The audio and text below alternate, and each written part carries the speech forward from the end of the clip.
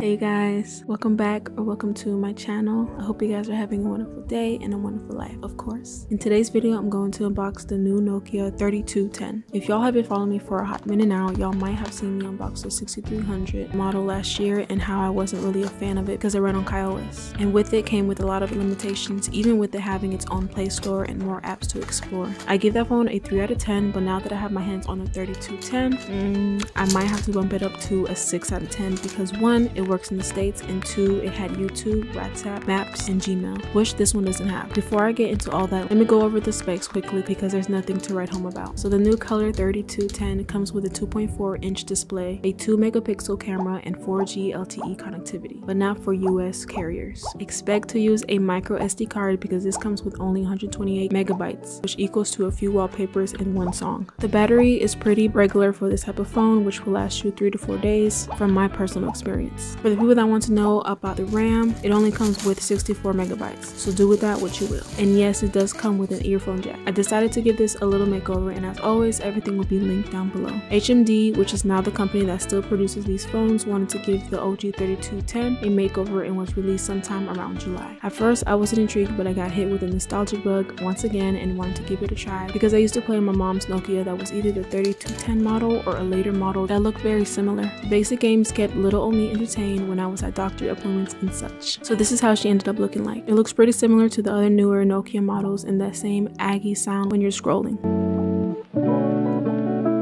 So these clips here is me just showing y'all that my cellular SIM card doesn't work with this phone, so I couldn't use a lot of apps that relied on the 4G LTE connectivity. One thing I need HMD to add to these phones is Wi-Fi, because this ain't it. I personally love my other T9 keyboard phones because I can just connect to my house's Wi-Fi or my phone's hotspot if I can't use any US carriers. Now the apps and features that do work is the camera, of course. There's also a radio app, but like who still listens to the radio though? Couldn't download any videos, so I just recorded myself watching a One Piece episode.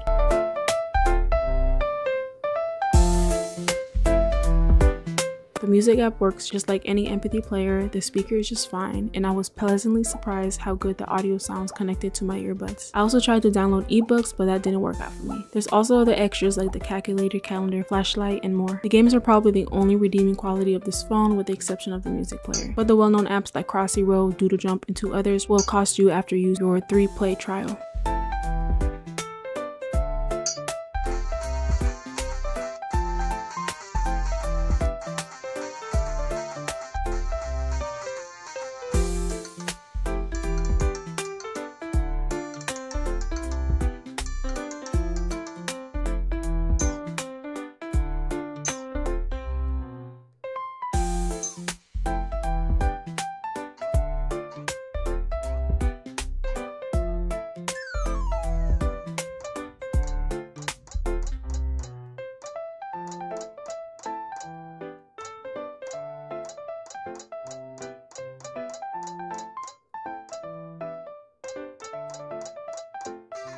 So what do y'all think about this phone? Is this making y'all want to try it out or keep y'all away from these particular devices? There's a lot of other T9 keyboard phones that are better in my opinion, like the F22 Pro, but you could just get the basic F22 or F21 that works just as fine as around the same price as this one. I'm thinking of bringing back my older Y2K phones and make an updated video on them, so let me know down below in the comments what questions y'all have, and make sure to check out my other videos on the F22 Pro and Nokia 6300 if you haven't watched it yet. With all that being said, thank you guys so much for watching another cozy-ish unboxing with me. Please stay safe and take care of yourselves. See you on the next one. Deuces.